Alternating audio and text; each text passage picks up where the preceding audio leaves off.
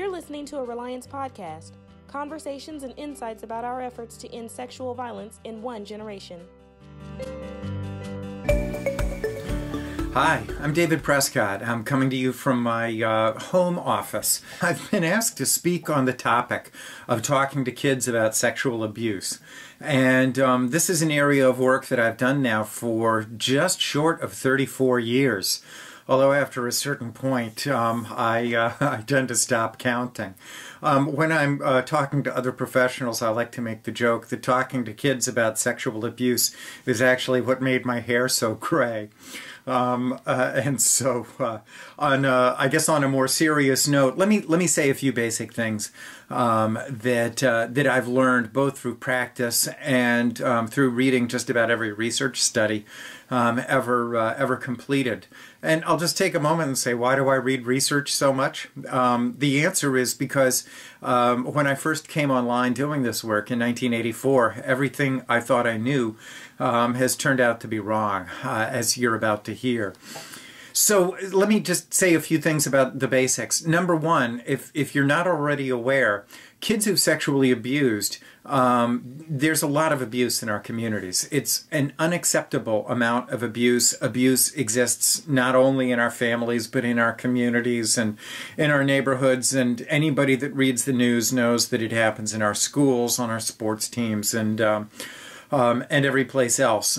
It's really serious, and unfortunately time doesn't allow for me to get into that at any level. So what we know is there's a lot of abuse out there. That's the bad news. The good news is that kids who do abuse actually go on to continue to abuse much less than we ever thought. And in fact, the rates of reoffense, if you will, have gotten lower and lower and lower with each passing year. Research is proving this with big numbers of kids, and researchers around the world are finding this. So the good news is this is happening, and one of the reasons I think that sexual abuse, at least reoffense, has gone down over time, particularly with kids, is that because people like us, parents and professionals, are talking about it a lot more. So I guess, one of the ways that we can prevent abuse is by talking about it with our friends, with our neighbors, with our colleagues, etc. Talking about it is the enemy of silence that allows sexual abuse to continue. Okay. So having said that, the rates are actually going down. This means we all have opportunities for hope and encouragement and optimism. There is simply no question about this. Okay. The next thing to know is that simply trying to punish sexual abuse away doesn't work. So adopting societies around the world have tried to adopt a tough-on-crime approach towards the problem of sexual abuse, and it hasn't worked. What does seem to work are things like treatment and working with the right treatment provider and specialized treatment services.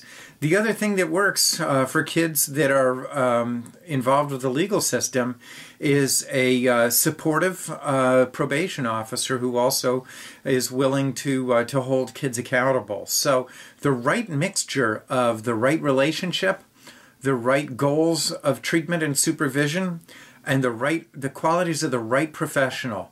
The professional who is warm and empathic and rewarding, but still sticks to the rules.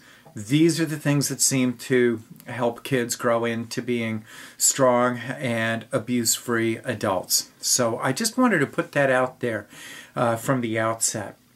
So with that, then, there's a couple of things that I keep coming back to when we do have these conversations with kids. And the first thing that I'm going to say about parents is the role that you have. Parents have the most important role in kids' lives. There's no question about this. Long after professionals like me are out of your lives and have written discharge summaries on the kids that we work with, you are still the parents. Like it or not, you're the kid's parent throughout the rest of their life, even after you pass on.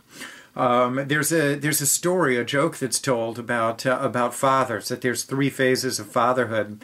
The first is that my father is the greatest guy on the planet. The second is that as you get a little bit older, your father's an idiot. And then the third is, the third stage of fatherhood is, you know, my father used to say. And this is sort of a semi-humorous way of saying that the words you say to your kids are going to live on forever in the minds of your kids. Again, long after the professionals in their lives have moved on. So this is one reason why I say one of the most important things to remember is you're the parent. And this means you're the grown-up and they're the kid. And it's important to always remember this kind of mindset of you're the parent and they're the kid. And the reason that I say this is because where I've seen a lot of parents go wrong is by saying things like, I always thought of my kid as more like a friend, more like a partner or a colleague. And I would say when you're having these kinds of conversations, that's exactly the attitude that you don't want to take. Remember that abuse is scary for your kid as well as for you. And so somebody needs to be the grown-up in the room when you're having the conversation. I recommend that it be you. I'm sorry if this comes off the wrong way to some parents. And it may be that you can be an effective parent by being more close.